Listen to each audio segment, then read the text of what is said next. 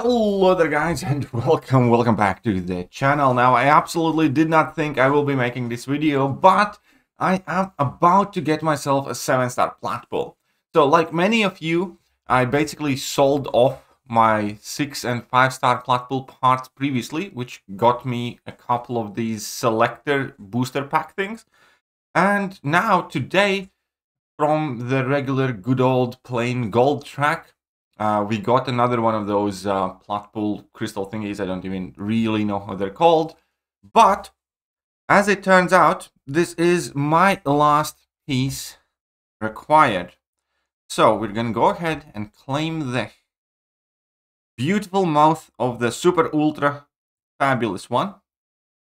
And I will have 7-star Platpool. And I actually think I kind of have a use for him, because I never really bothered ranking up my 6-star to any meaningful level. I think he's like rank 2 or 3.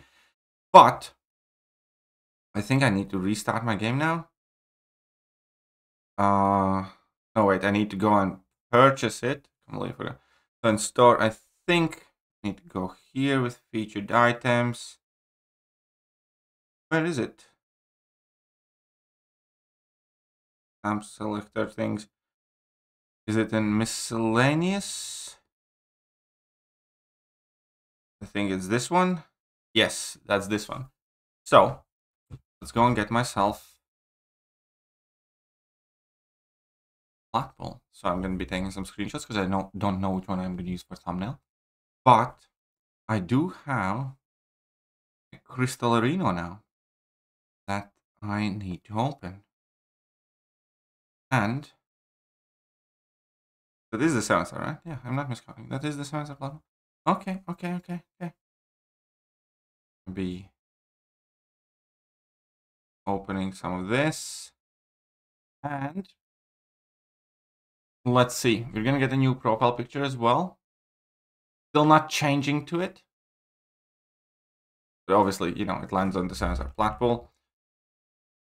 There we go. We have Unawakened, 7-star Platpool. And we get the profile picture of him dabbing. Now, I will in fact level him up.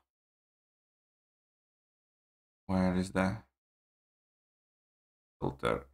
Mutant, 7-star. Whoops, my game crashed. That's normal. But I will have the best possible use for that Platpool.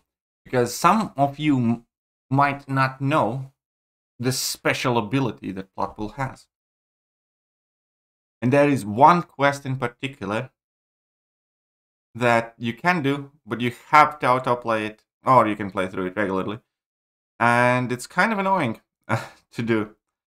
It's something that I would refer to as the soup kitchen of MCOC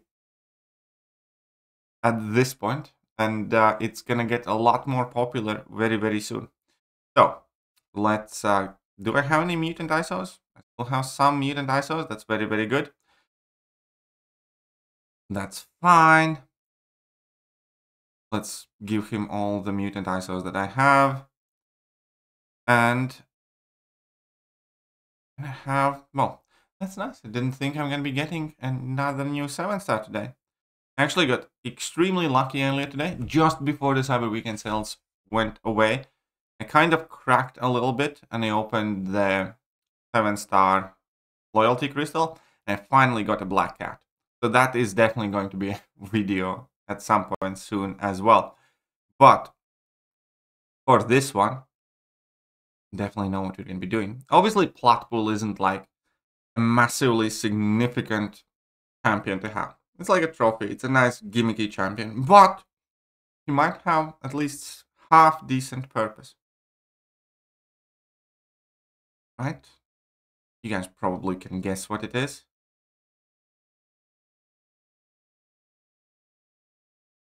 I think you should. Right, so we have a max level rank 1 Platpool.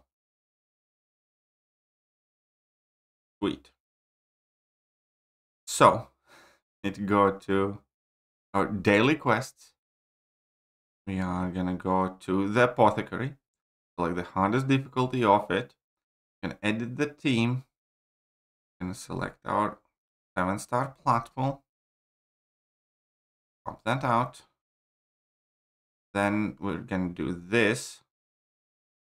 I want like a 5-star Nick Fury because I don't want to max out 6-star, so it doesn't accidentally do that. So we're gonna add in the Nick Fury. That's a 5-star too, and we're gonna take these out. I don't really care for these, whatever.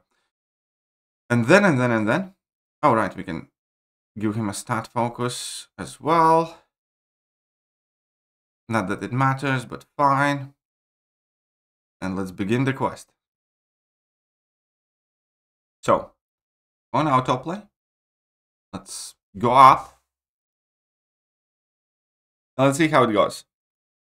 See what happens. So he should be the highest PI champion, right? He will be. Just, possibly need to bring in like a 4-star Nick because his PI is relatively close. But check this out. Not doing anything.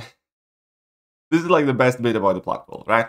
Because he does play auto fights on like a super high speed thing, basically. So as long as you have selected him as like your strongest champion and you synergize him up, quite literally the longest part of any bit is going to be getting in the fight. Because he's just going to be going crazy and the fights are over. And all of these autoplay fights will be going much quicker for any quest that you can autoplay. And obviously none of us really want to play the Apothecary, or when you're farming quests in the lower story content whilst it's still not nerfed. This can be kind of useful. Like, it really can. I still don't fully exactly remember how Platpool works. This is just, I know that you get a prowess buff when you activate a heavy attack, and then there's a lot of randomness based on whatever cards you get, but I don't really know how those mechanics work. I do, however, know that he's quite fun for autoplay. And that's a new 7-star, which means that's more arena points, which is also kind of cool, and I'm also kind of happy with it. But this is a definite improvement in my ability to autoplay quests now, which I am not particularly complaining about. And yeah, in case you guys didn't know, you can also now go to your inventory and just sell your lower star level Platpool pieces, especially if you already have like a 5 and a 6-star Platpool. And you're going to be getting those crystals that give you selectors. It can either give you like some 6-star shards, some 7-star shards, some other like little tidbits like a Paragon crystal. And it can also give you these 7-star Platpool pieces if you are Paragon, I think.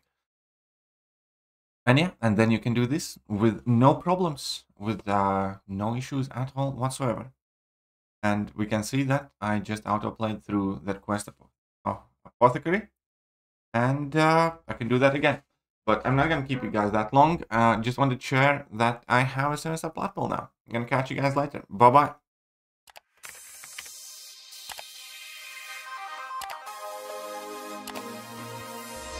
Hello there guys, and welcome back to the channel. So we have all the information